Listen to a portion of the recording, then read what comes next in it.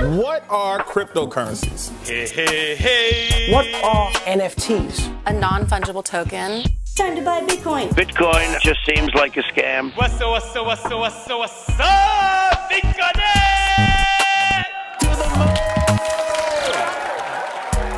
Hello everyone and welcome back to On The Ledger. This is your host Mo El Sayed, back once again on your weekly rendezvous from Paris. Today we'll be talking about the future. How crypto's evolved in the past few years is nothing short of astonishing.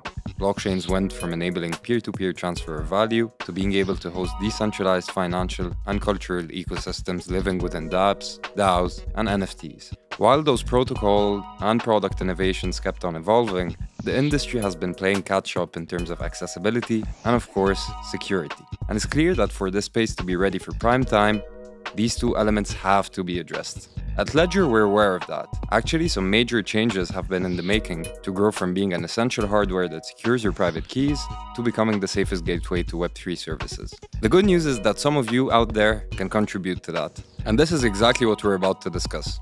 To do so, I'm glad to welcome for the first time on the show, coming straight from Sao Paulo, Rodrigo Carraresi, Ledger's head of developer relations. Rod recently left Google to come to Paris and join Ledger's Web3 adventure. Rod, welcome to On The Ledger. How are you, my friend? Now I'm very, very excited. I was a user of Ledger myself, listener to the podcast, and participating here for the first time. Couldn't be better. Man, it's a pleasure to have you.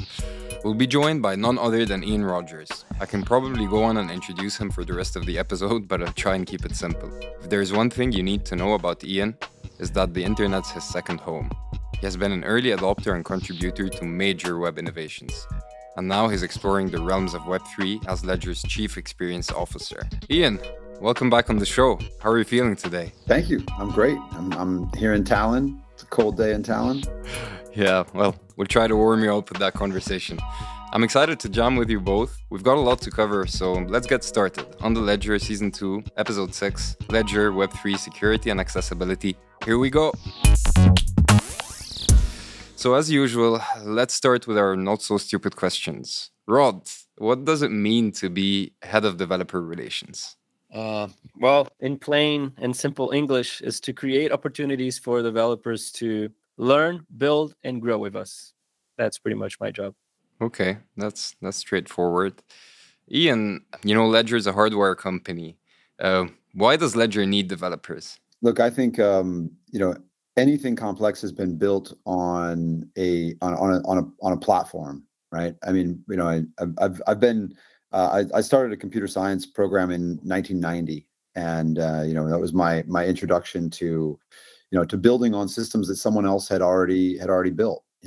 All the time you hear people talk about like, oh, I built it from scratch. And I always want to say, you did? Did you fab a chip? Did you build an operating system? Did you write a programming language? Did you write a compiler? Like, no, of course you didn't. Like we're always building on the back of work that has been done by someone else previously. I don't care if you're the Rolling Stones or you're Vitalik Buterin, but we're all building on this kind of corpus of human knowledge and in the case of engineering, really work that's come before us, whether that's physical sciences or code, that we're always doing that.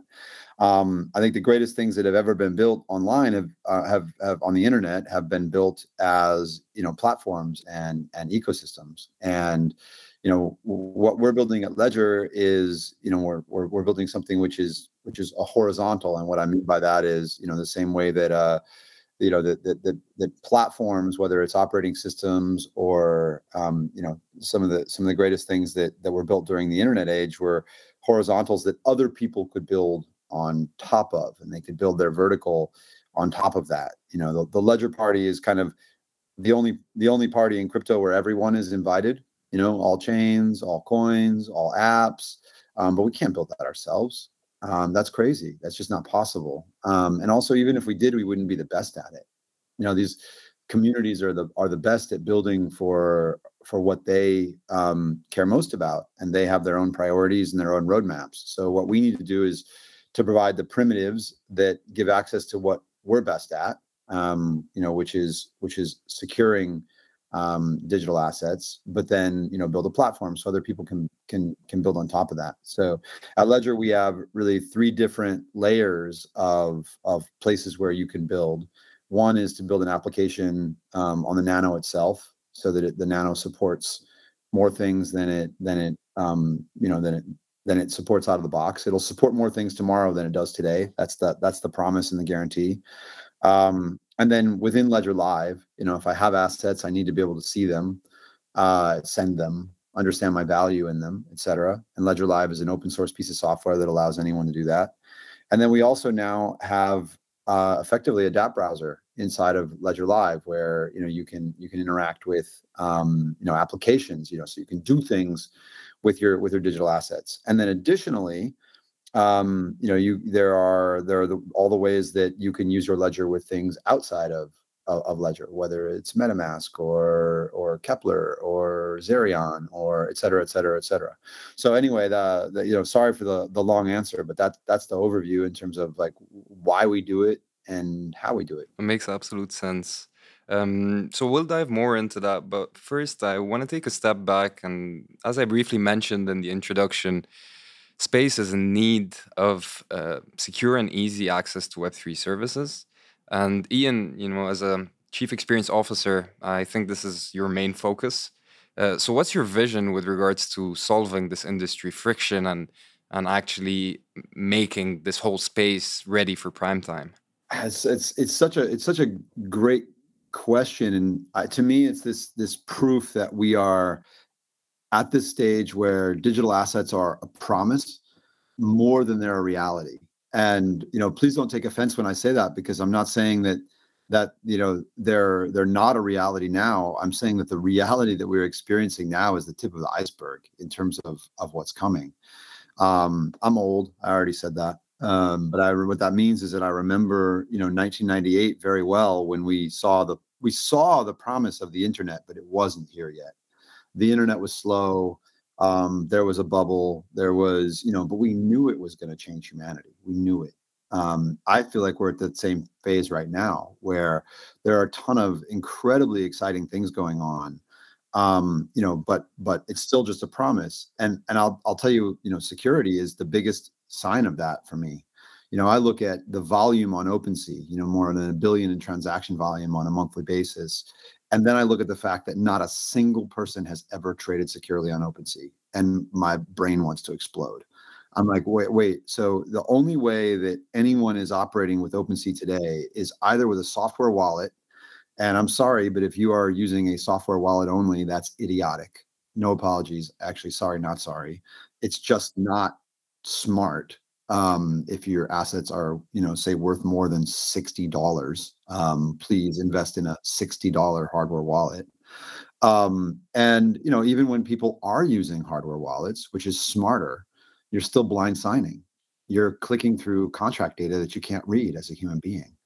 And so when I see that that's where we are, that goes, oh, wow, we're really early. And the reality here is that, you can't protect Web3 value with Web2 hardware. That's a fact. And we don't yet have the tools to do everything that we want to do with digital assets.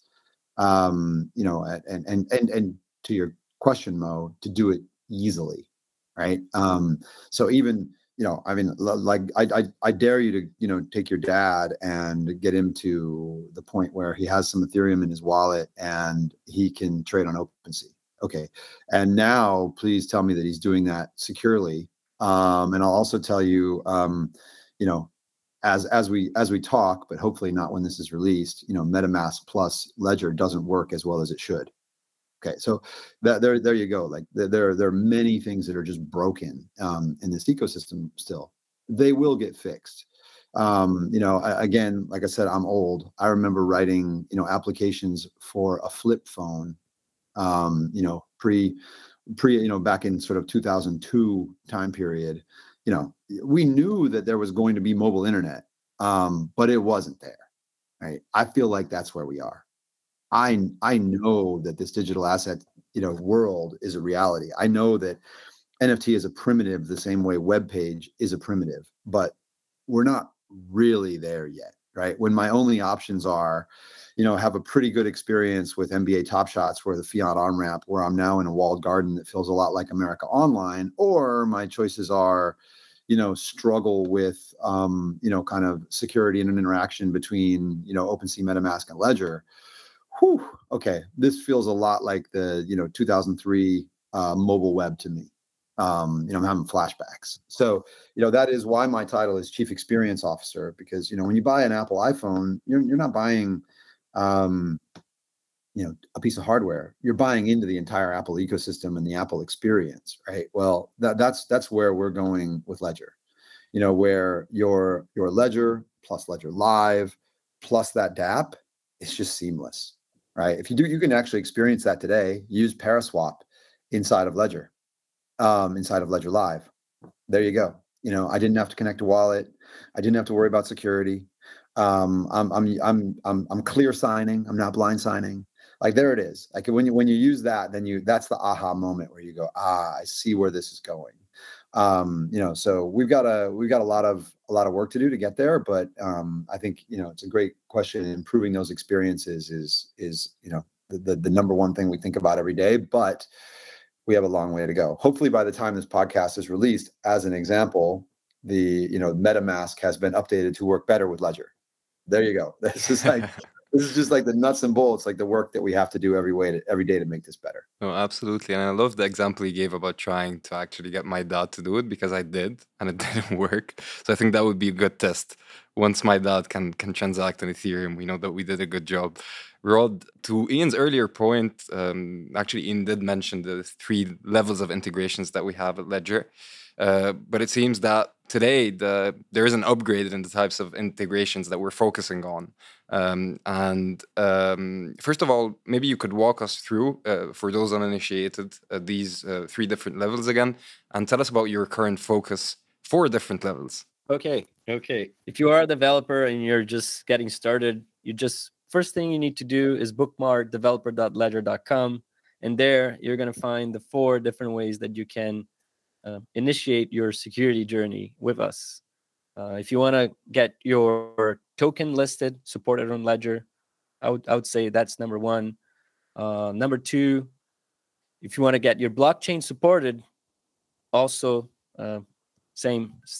pretty much same step. Connect your wallet. Ian just mentioned MetaMask, but nowadays we have like several other wallets as well.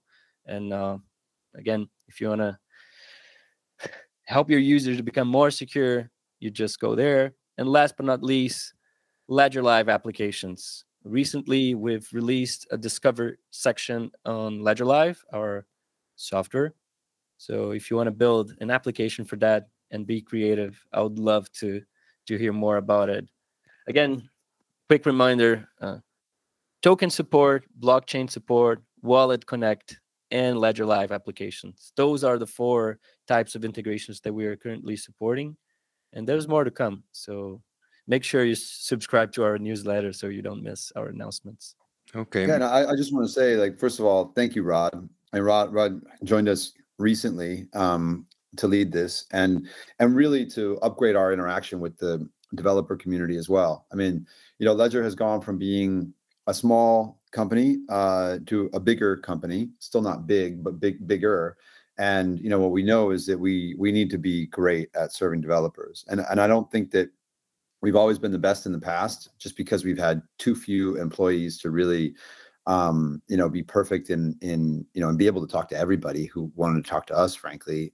So certainly, you look at the number of plugins that are available on the Ledger Nano, and the vast majority of them were developed by third-party developers. So obviously, we do have a vibrant developer community, but my opinion is that we could still do even better serving that community, and so Rod, I'm super happy that you're with us now to lead this, and I hope for any developers that are listening, you can feel that we care a lot. The documentation is improving, the communication is improving, the community is growing, and again, I won't like give a spoiler alert, but the community is changing and growing. So, and anyway, I just want to say, like, I want to be clear that I don't think we've been even close to perfect in the past.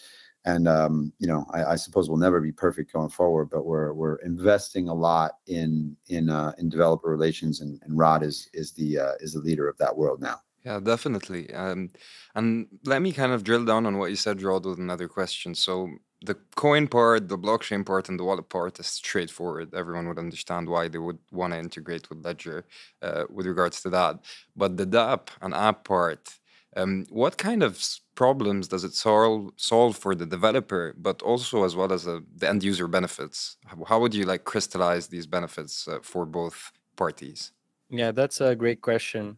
For our users, this means more possibilities for you inside Ledger Live with Ledger. So you know you're secure. You're not trading securely for UX. It's everything under the same roof, per se. And for developers, I think that's just an amazing opportunity to scale their own projects, to be known, gain more awareness. As of right now, we have very few applications. So if you want to talk with a 4 million active user base, I think that could be a good thing. And last but not least, like honestly, trading security for UX, I don't think that's a trade-off at all. So for all developers that are just getting started, just please talk to us. I can walk you through all those 4 different types of integrations, because if your users are being hacked or blind signing, that's not good for anyone. Great. Yeah, and can I? Well, you mind if I'm sorry. There's like no worries. Please. This like I'm so excited about this that it's hard for me not to like kind of give a bit of a historical perspective and where I think this fits in like, you know, the canon of developer platforms. It's not small in my view. You know, just again, you know, from a background perspective, you know, one of the most exciting things that I've ever had a chance to work on was Winamp.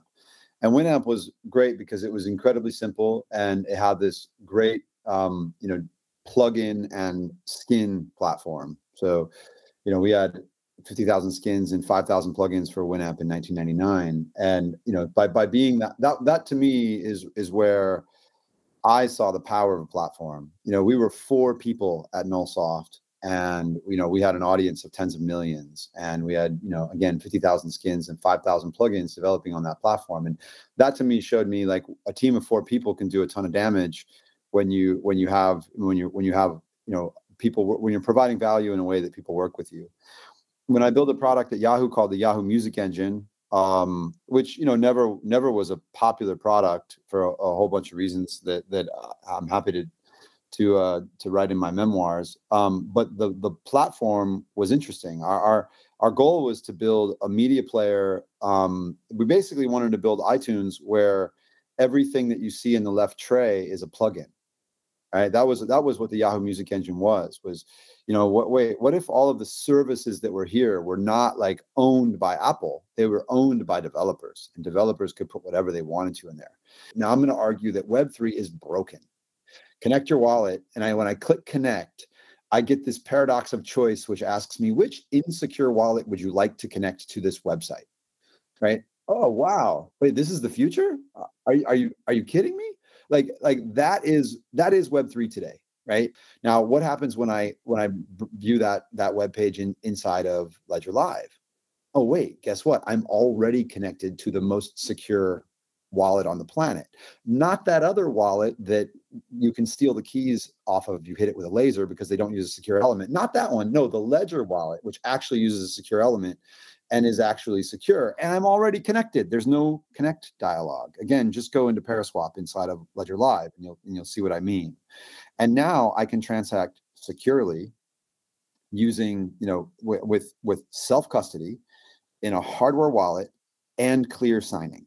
This is it, guys. Like this is, you know, to be honest, you know, if you are doing anything less than that, then, you know, then it's lesser, you know, frankly, you know, having I'm using software only wallet. Oh, I'm blind signing. Like, no, like this is, you know, not what I would recommend.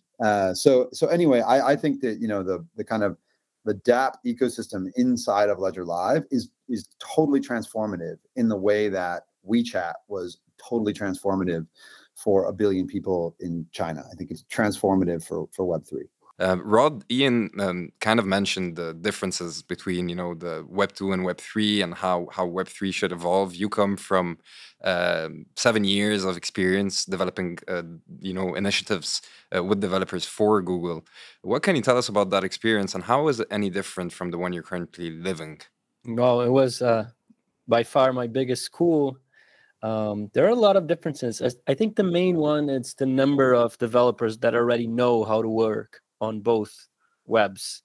According to the last research that I did, we currently have 18 million developers for Web 2 at the moment and 110,000 Web 3 devs. I'm pretty sure this number will change pretty quickly. But that being said, there's a lot of onboarding to do and a lot of education to do in order for those developers to really understand the APIs, SDKs, and the frameworks that are being built. So that's why I'm attending 2 conferences this week to meet developers, know where they are, what they're working on, and pretty much partner, learn from them, and see how we can work together. Interesting. And Ian, you've been at the forefront of the digital evolution, leading companies such as Yahoo, Beats, Apple Music, LVMH, to name a few.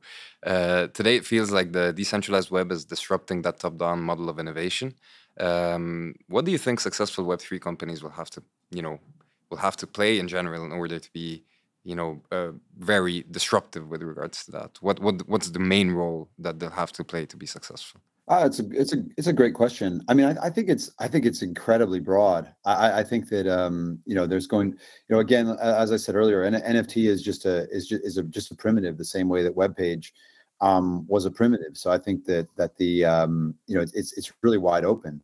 We have this new capability, which is digital scarcity, and it's going to take so many different forms that I think it's hard to say. That's sort of like asking, what does an internet company need to do in 1998, right? I mean, it's a wide open field.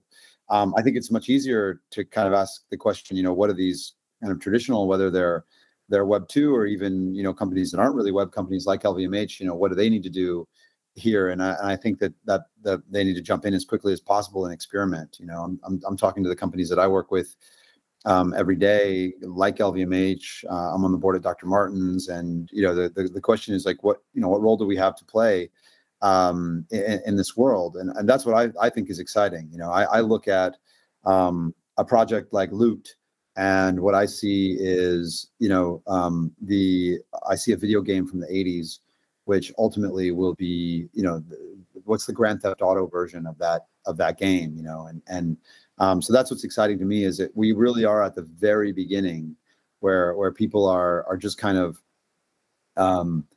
really scratching the surface of what's possible here. But I think this disrupts absolutely every industry, not just financial ones, but maybe banks first and everyone else to follow. But I just think that we have no idea. It's really like asking what are the implications of the internet in 1998? Like, a lot of us can dream, but there were tons of things that happened that we didn't envision. I think that, I'll just give you a personal example. We, in 2002, we knew that the world was going to move to subscription music. That was a very unpopular view. Frankly, the entire music business disagreed with us in 2002. But we couldn't have predicted that the iPhone would come in 2008, and we couldn't have predicted that this company from Sweden with a green logo would matter at all. Like, that was just completely unpredictable. And I would say that I'm certain that the same things are lurking out there now. I think all of those of us who believe, that Web3 is going to disrupt everything are probably right. But if we, wrote down all of our predictions, we'd probably still be 80% wrong. That to me is the exciting part. Definitely. And let me try that from another angle. So it's been almost a year that you joined Ledger, and what a year it has been. Where do you see Ledger in 5 years? That's another great question. I mean, I think that, look, in any industrial transformation, you have an unbundling and a rebundling. And again, drawing on my past, we had compact discs. They were unbundled as 99-cent downloads, and then ultimately they were rebundled into into music subscriptions, or videos were unbundled into YouTube and rebundled into Netflix and Hulu, or however you want to look at it, right? It's normal. We have an unbundling now. You have your Web 2 hardware and you have your Web 3 hardware, right? Right now, if you know what you're doing in the world of crypto, then in addition to your phone, you have your hardware wallet, you have your ledger, right? Over the next 5 years, there will be many ways that those are rebundled into more secure devices. There's a great book came out earlier this year called "This Is How They Tell Me the World Ends," and if you haven't read it, you have to read it. It'll change your life.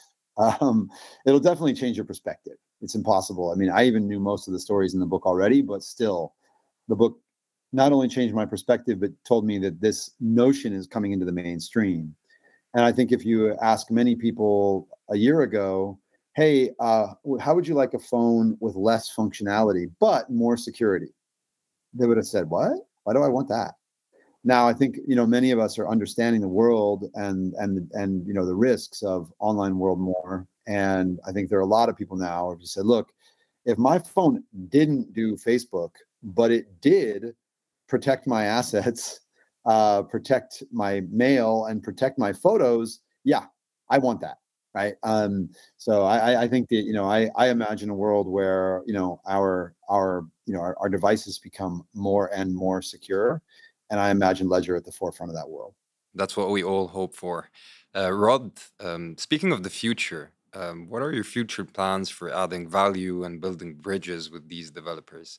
I hear that there is a conference that's about to take place soon. Is that right? Yeah, that's about right. It's called Ledger Open. It's our very first developer conference made by our own developers for our developer community. And it's going to be a great way. It's going to be happening in December in Paris. We're going to have more than 25 speakers, 2 days, 250 attendees from all over the world. And it's going to be a pretty cool chance for us, well, for me to meet most of them in person for the first time, and also to talk about our platforms, our plans, our roadmaps, and how they could help us build a better Web3 world. Yeah, excited, absolutely excited about this one. Ian, would you have anything to add about Ledger Open? I mean, I think, from my perspective, if this is the event where we all come together. Like I said earlier, Ledger is one of the only parties in crypto where everyone's invited, right? I mean, we've got Bitcoin Miami, we've got ETHCC, we've got NFT NYC, we've got there are lots of great parties in crypto. Don't get me wrong, but Ledger is a horizontal, like I said, and really literally everyone is invited. So I think that the opportunity for developers from all across the space to come together and to focus on something which we all believe there's value in, which is security. When I think no matter what it is that you care about inside of the world of digital assets, when people lose their digital assets for whatever reason, lost, stolen, whatever, we all lose. We all lose. We all want this space to move forward. We all and so therefore I think it's something that we can all agree in and feel good about, no matter what kind of project you are fully backing, no matter where your distribution of assets sits, security matters to you in the world of digital assets. And so from my perspective, Ledger Open is that place where everyone developing in this world gets to come together and focus on that thing, which is keeping our digital assets secure and pushing this entire industry forward as a result. That's a great way to transition to our last segment of the show. This is tips for developers. So, Rod, if I'm a developer and I want to integrate with Ledger, what should I do? How do I communicate with you? What resources do I access? And yeah, how do I kickstart my Ledger journey? Great. First, you bookmark, if you didn't already, the developer.ledger.com. That's the most important website to talk with us and get all our repos, all the trainings, all the necessary documentations for you to integrate with us. And pretty soon, and I'm pretty safe to say this at the end of this podcast, We are going to be launching our very first Discord server. So not only myself, but pretty much all the tech and product teams are going to be there.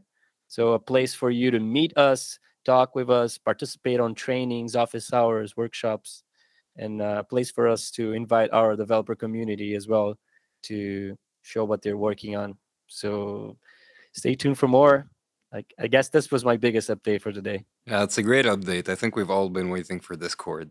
It's been great chatting with you both. Would you have any last thoughts that you want to share with the developers community or with the community in general? I would just say join us. I mean, I think, Rod, thank you for finally, migrating us to the world of Discord.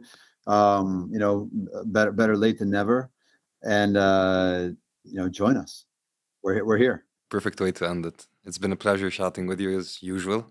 And yeah, looking forward to having you both on the podcast once again soon. Very soon, I hope. Anytime, my friend. This was great. Thanks for having us, and thanks for doing what you do, Mo. That's it. If you've enjoyed this and want to learn more on how you can build with Ledger, don't hesitate to head to Ledger's developers portal. You'll find plenty of resources to help you kickstart your journey and bring security to your community. This was On The Ledger from Paris with your host Moel Sayed. Till next time, take care. Au revoir. This content is provided for informational purposes only and is the sole expression of our opinion and should not be relied upon as legal, business, investment, or tax advice. Do your own research. Any loss or profit is your sole responsibility. Stay safe.